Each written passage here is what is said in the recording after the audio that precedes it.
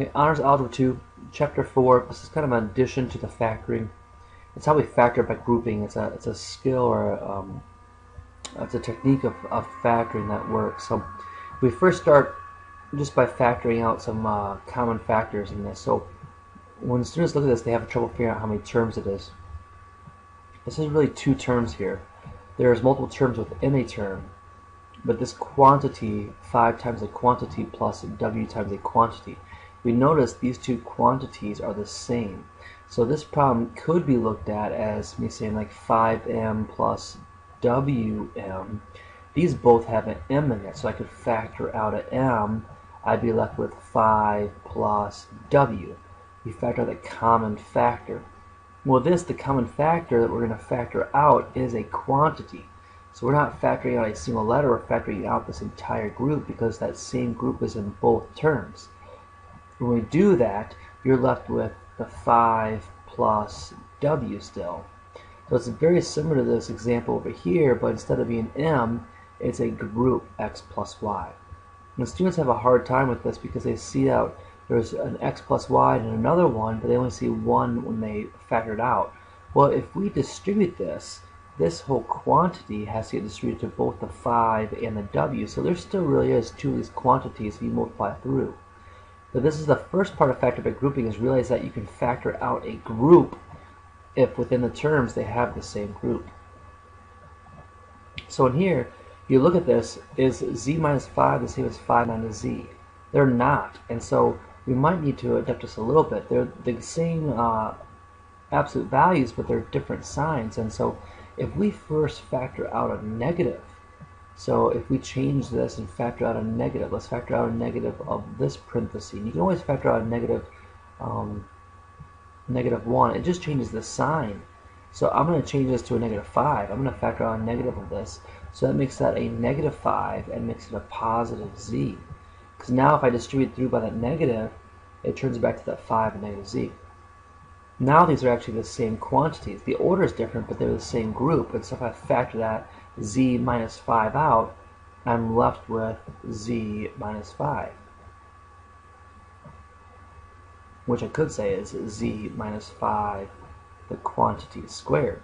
Now this is the full factoring method here, because when we have polynomials with 4 terms, we look to see if we can factor by grouping. It's a method that helps us factor 4-term polynomials. So within this, we need to first find the group. We don't see the group in this one, but I see a b in these first 2 terms. So if I factor a b out of those first 2 terms, I'm left with b times a minus 2. So I'm looking at this part of the problem. Plus, and I can do the same thing over here. These both have a c. So factor a c, I'm left with a minus 2. Now notice after you factor out those terms, this group ends up being the same, a minus 2. So I can factor out the a minus 2, and I'm left with the b plus c.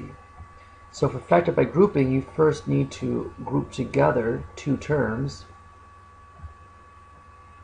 So you can factor out a common factor, which gives you the same group. Then you factor out the group, so now you have the 2 binomials being multiplied together. So we have factor by grouping here. In this example here, I see that in these first 2 terms they both have x's, and the second 2 terms they both have 3's. So I'm looking for the common factors. So I'm going to pull out the x squared. I'm left with x plus 2. And then the next one I'm pulling out 3, I'm left with x plus 2. So I can factor out the x plus 2, and I have an x squared plus 3. So this would be the factored form of the original problem. Be careful when we have minus signs. When we factor here, a lot of times I tell students to rewrite this so it's plus a negative 9x plus 18. When you're factoring the groups, that negative is part of that group. And so be careful when you're factoring that first value out. So here, pulling out x squared again, we have x minus 2 left over. And this one will pull out a negative 9, and we'll have x minus 2 left over. Be careful when you pull out a negative. Make sure that the operation still holds a negative times a negative is positive. So now we can factor out the x minus 2, and we're left with x squared minus 9. So we can use that same logic when we're factoring trinomials. So this doesn't have 4 terms in it, but with a kind of a simple trick here, we can make it have 4 terms. We're looking for numbers that multiply to be 20, but are going to add to be -9. So we're looking at like a -5 times a -4. Those multiply to be 20, but they add to be -9. So instead of me writing this as x squared minus 9x, I'm going to write x squared minus 4x minus 5x plus 20. So I just decided to rewrite the 9x as -4x minus 5x. The reason why I could do that is now I could use factor by grouping to factor this. So now again, this is really the plus a -5x plus 20. So I'm going to factor out an x in this first quantity. I have x minus 4 plus, and then let's factor out a -5, and we'll have x minus 4 again. And then so we get x minus 4 times x minus 5. So factor by grouping also helps us with trinomials if we can rewrite this middle term as these 2 terms. Now for this one, it's not a big deal when it's got a value of 1. It's not any help really, as it's slower, it's a lot more steps than us just using logic.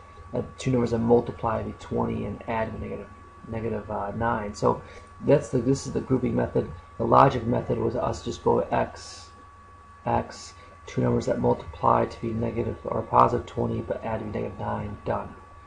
So it works either way. Now when we start doing these problems or factoring these problems with an a value that's not 1, this factor by grouping might help you out more. It's a method that when you get stuck will be useful. So I'm going to stop the factor by grouping. We are going to use it in future sections though. Have a good night.